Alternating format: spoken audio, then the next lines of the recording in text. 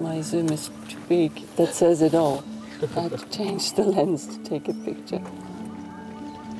The most amazing thing here is really the closeness and the quietness with which they're here, and you can face them. It's very, very unique. It's precious.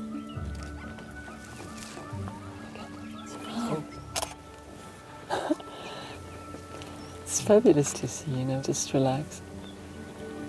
Oh.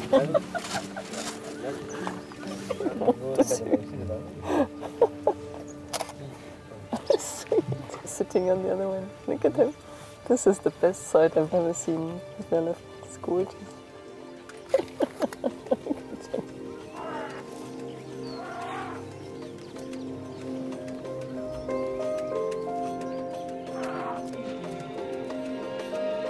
Samburu is one of the few places in the world where people can be this close to elephants.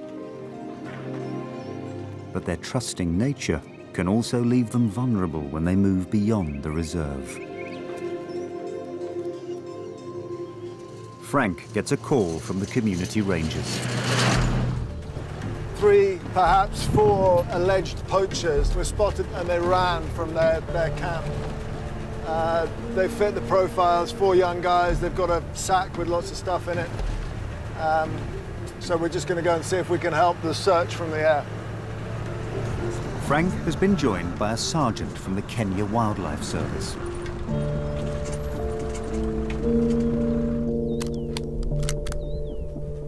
Tunaona kama tukienda wale kwa chini na wale kwa juu, naona tutafanikiwa.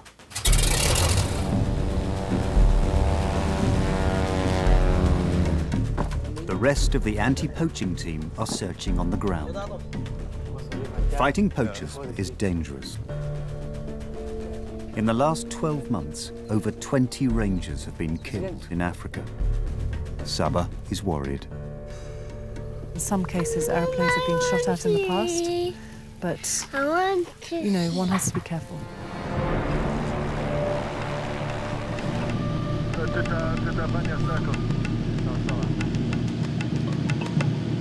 I worry about Frank. I worry about Chris Leadismo, who's our ranger. I worry about all of them because, you know, they're out there, they're right on the front line. And there have been many occasions where they've had very close contact with poachers. They've been in the sights of their guns.